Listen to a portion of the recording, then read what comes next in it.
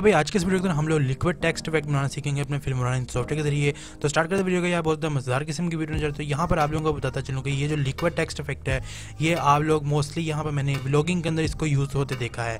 अगर आप लोग व्लॉग्स एडिट कर रहे हैं तो वहाँ पर मैंने इसको यूज़ होते देखा है। अदरवाइज आप लोग यार इसका इंट्रो भी बना सकते हो। तो स्टार्ट करते वीडियो का यार यहाँ पर अगर आप लोग मेरी स्क्रीन के ऊपर देखो तो फिल्मोरा 9 ओपन है और यहाँ पर हमारे पास सिंपल नॉर्मल सा फिल्मोरा है। ठीक है, अब यहाँ पर आप लोग क्या करना है, सिंपली यहाँ से जाना है सैम्पल कलर्स में। ठीक है, यहाँ पर मैं बातों को लंबा नहीं करूँगा, सिंपली आप लोगों ने जाना है यहाँ से सैम्पल कलर्स में और यहाँ से कोई भी कलर ले लो। ठीक है, आप लोग चाहो 3 कलर भी लगा सकते हो, 2 भी लगा सकते हो, 4 भी लगा सकते हो।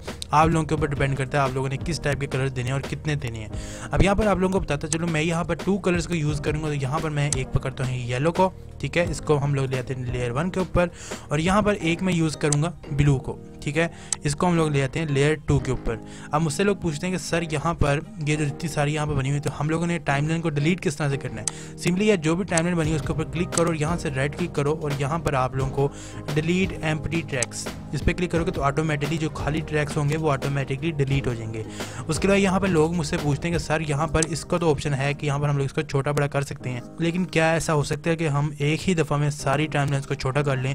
तो इसके लिए भी यार यहाँ पर आप लोगों को ये प्लस का आइकन दिखाएगा, आप लोगों ने इसके ऊपर क्लिक कर लेना है और यहाँ पर आप लोगों को एडजस्ट ट्रैक हाइट, ठीक है, यहाँ पर आप लोगों ने इसको इस्तेमाल कर लेना है तो ये छोटा हो जाएगा। ठीक है, हम लोग इसको नॉर्मल पे लेके जाएंगे लाइक दिस। ठीक है, अब यहाँ पर आप लोगों ने क्या करना है, सिंपली इसके ऊपर आप लोगों ने एक इफेक्ट लगाना है। ठीक है, तो इफेक्ट कौन सा लगाना है, सिंपली यहाँ से आप लोग जाओ इफेक्ट्स में और इफेक्ट्स में आप लोगों ने यहाँ पर सर्च कर लेना है वाटर। ठीक है, यहाँ पर वाटर वाला इफेक्ट है जो कि हर फिल्मोरा के अंदर आप लोगों को देखने को मिल जाएगा।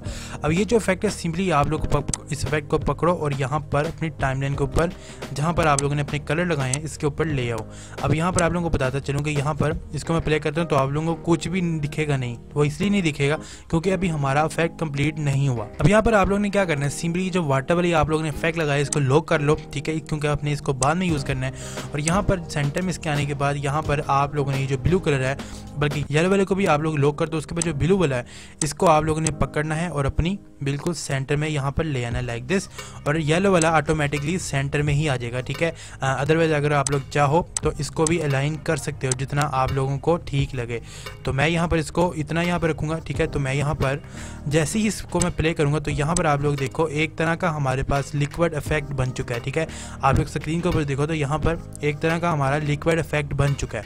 अब यहाँ पर आप लोगों ने इसको मजीद किस तरह से अच्छा बनाना है और इसके अंदर टेक्स्ट किस तरह से लगाना है वो आप लोगों को मैं यहाँ पर बता देता हूँ। अब यहाँ पर आप लोगों क्या करना है, नीचे जितनी भी लेयर्स हैं इसको लॉक कर दो। यहाँ पर जो वाटर वाली लेयर है इसको अनलॉक करो। ठीक है, और वाटर वाली लेयर के ऊपर डबल क्लिक करो तो आप लोग इसका वाटर यहाँ से एडजस्ट भी कर सकते हो, यानी कि इसकी आप लोग ऊपर नीचे चीज़ें कर सकते हो जितना आप लोगों को ठीक लगे। ठीक है, तो मैं यहाँ पर इसको इतना रखूँगा जितना हमें सफाई देखने में लगे काम में। अब यहाँ पर आप लोगों ने क्या करना है, सिंपली यहाँ से जाना है टाइटल्स में और टाइटल्स में से लोअर थर्ड्स में से आप लोगों ने पहली वाली लोअर थर्ड पकड़ लेनी है जो कि बिल्कुल नॉर्मल वाली है। यहाँ पर मैं इसको पकड़ता हूँ और अपनी टाइमलाइन के ऊपर लिया तो यहाँ पर। ठीक है, और यहाँ पर हम लोग इसके ऊपर डबल क्लिक करना है और यहाँ से एडवांस पैनल में जाना है। ठीक है, और यहाँ पर हम लोग यहाँ पर लिख देते हैं लिक्विड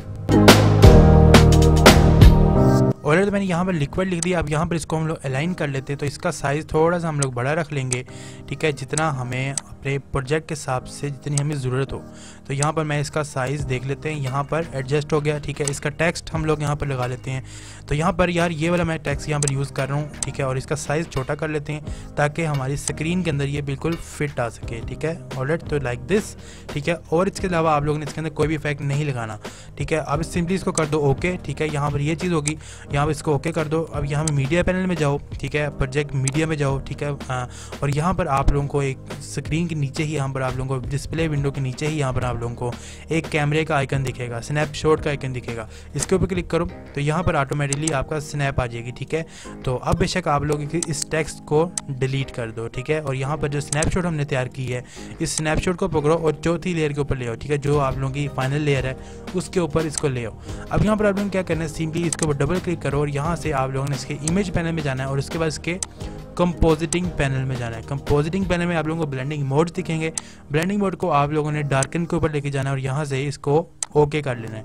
ठीक है, तो अब मैं यहाँ पर अपनी फुटेज को प्ले करता हूँ तो आप लोग यहाँ पर स्क्रीन के ऊपर देखो ये इफेक्ट कितना ज़्यादा कमाल का लग रहा है। ठीक है, यहाँ पर ऐसा लग रहा है कि इसके अंदर वाटर चल रहा है, ठीक है, वाटर गुजर रहा है। अगर आप लोगों को वीडियो अच्छी लगी तो लाइक कर दो या नीचे कमेंट करो तो कैसे लगे आप लोगों को वीडियो। उसके अलावा ये चैनल पे नहीं तो सब्सक्राइब करके बेल आइकन को लाजमी से दबा दो ताकि आप लोग हमारे चैनल के ऊपर इस तरह की वीडियोस देखने को मिलती रहे। वीडियो देखने का बहुत बहुत शुक्रिया। Thanks a lot and good bye.